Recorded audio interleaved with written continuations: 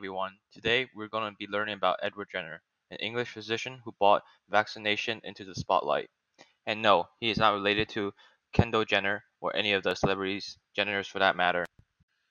Edward was born in the UK on May 17, 1749, as the son of a clergyman. Very sadly, his father died when he was only 5 years old, so his older brother took up his duty as the family's father figure. His childhood taught him to value and respect nature that became a lifelong trait. Suddenly, he became the apprentice of a local surgeon at a young age of 14 and moved to London for further training, where he became the housepupil of John Hunter. John Hunter's advice, saying, "Why think? Why not to experiment?" stuck with Jenner through all his future studies. He returned back to his hometown of Berkeley, which is in the UK, by 1772 to pursue his career as a doctor there.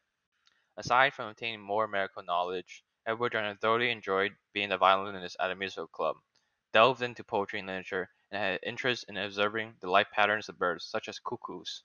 Although Jenner was a revered man with many loves, love did disappoint him in the form of a woman in 1778, but time is giving, and he married in 1788. As you all may know, the smallpox was both rampant and fatal in the 18th century, so it was clearly a dangerous concoction. The disease tore families apart and was one of the few things with no regard for social class. Smallpox is transmitted from person to person from direct contact with infected bodily fluids and is highly contagious. While others mourned and panicked, Jenner was impressed, which might just be the wackiest emotion a physician should feel during this national crisis. To be fair, though, he was impressed by the fact that those who recovered from the cowpox were immune to the smallpox. Thus, Edward Jenner started to hypothesize that purposely transferring the milder cowpox from person to person could protect against smallpox. Here comes the well-known story of Edward Jenner's life-saving breakthrough, May of 1796. Edward found a young dairymaid with fresh cowpox lesions on her hand by the name of Sarah Nelms. On May 14th, he did what we now call vaccinated an 8-year-old boy named James Phillips with Sarah's fluids. Mind you, James Phillips never contracted smallpox.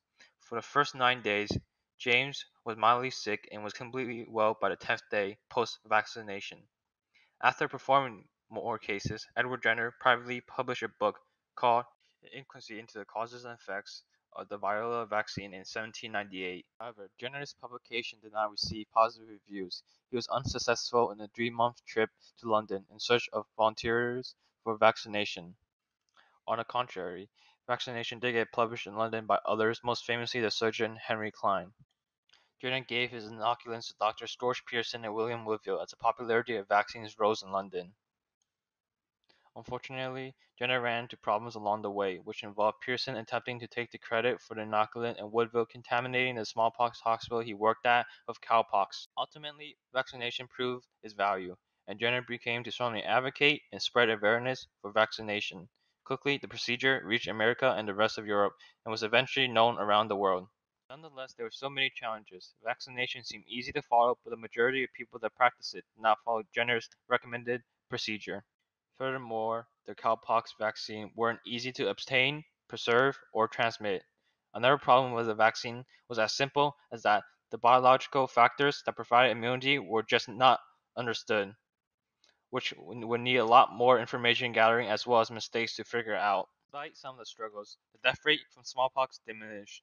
Jenner was recognized for his work in vaccination and received worldwide recognition and many honors. In 1802, Parliament rewarded Jenner with a sum of 10,000 euros along with another sum of 20,000 euros in 1806.